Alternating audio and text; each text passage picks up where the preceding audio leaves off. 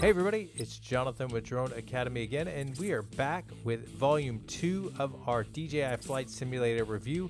In the first one, we took a look at the free flight modes, and I promised that we would come back and look at the entertainment modes.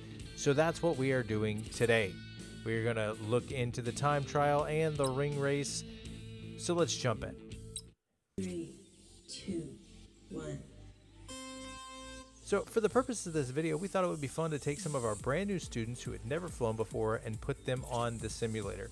Of course, most of them had experience playing video games before, which this looks remarkably like a standard racing video game, and so they thought they'd do pretty well. Now, we did find out that it's harder than it looks, especially if you have never flown before and don't understand the concepts of yaw versus roll. Even if you have, it proved to be a little bit difficult for even those who had a little bit of flight experience. But that being said, this is a fun little game, and it's a great way to get some experience manipulating the controls in a more aggressive mode. Now, of course, for most of the flying that you're going to be doing, you're not going to do anything like this unless you're an FPV racer. But it is a good way to fine-tune those motor skills of being able to understand how multiple different controls work together to maneuver the aircraft into tighter spaces. So you can see there were quite a few crashes early on. We had to edit a few of them out, otherwise this video would have been way too long.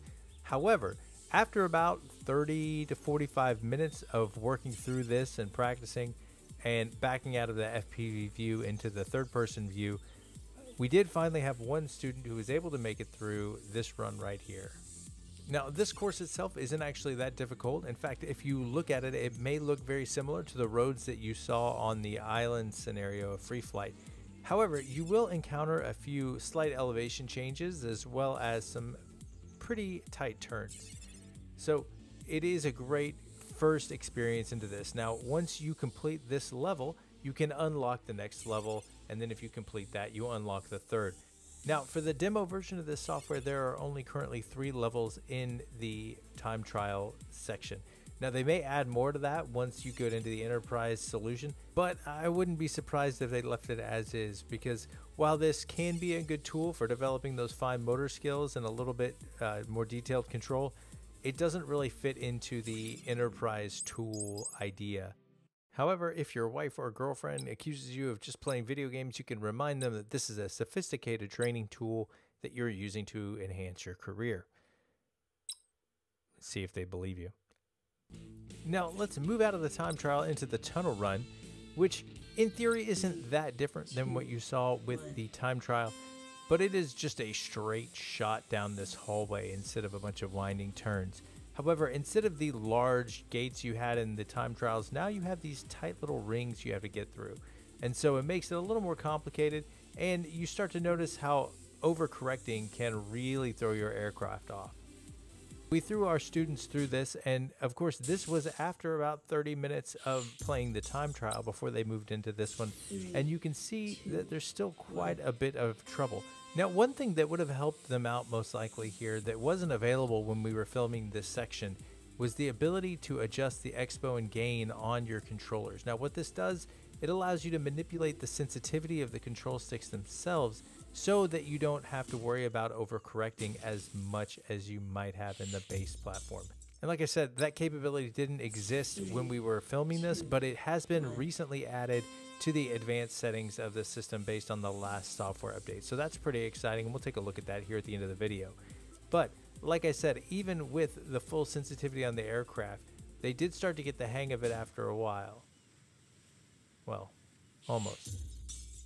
And I gotta be honest, I watched them do this for a while, and there were a lot of crashes. And frankly, I thought about making a video just of them crashing, but I realized that it would have been so long that nobody would have watched it, but it would have been hilarious. So if you do want to see us do a video of just people crashing in the DJI Flight Simulator, let us know in the comments below, and we will for sure do that, because we have more than enough of those documented right now. It's pretty insane.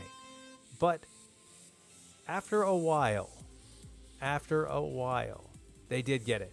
They did eventually get it. You move into the first person view, It gives you a little bit less time to make maneuvers, but like I said, it gives you a little bit more realistic activity. And as you move down this hallway, you start running into multiple ring sections. Now, oh man, yeah, that's a good one. Oh no.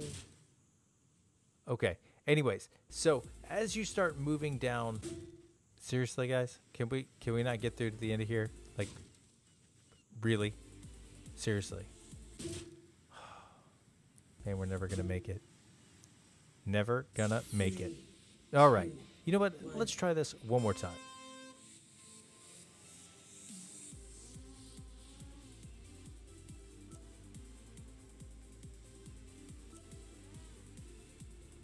Okay, and like I said, as you get towards the end, you start seeing things that add additional time, and you get to open up a gate that takes you to just more of the same. So you literally just keep flying down that tunnel. That's it. That's the tunnel run. If there's an end to it, I couldn't find it. So that is the entertainment mode. You have the tunnel run and the time trials, which are both just basically video games for you to play around with. Now, I did want to touch on this, like I said before, the expo, the gain, the sensitivity, these things are all now adjustable in the advanced settings as of the last software update, which I think is a great addition. Frankly, as somebody who adjusts these on every aircraft I fly, I think this is going to take it a step further to give you a little more realism in the simulator. So that's it, the entertainment mode. What do you think? Is this something worth playing around with? Have you found the end of the ring run? Let us know in the comments down below. And if you are interested in seeing more about the DJI Flight Simulator, check out our video review of the free flight modes that show you all sorts of cool stuff that's available with the system. So if this has been even remotely mildly entertaining, please like and subscribe. And if there's anything else you'd like to see with the Flight Simulator system itself or anything else drone related, please let us know because we always want to hear from you. So until next time, have fun and fly safe.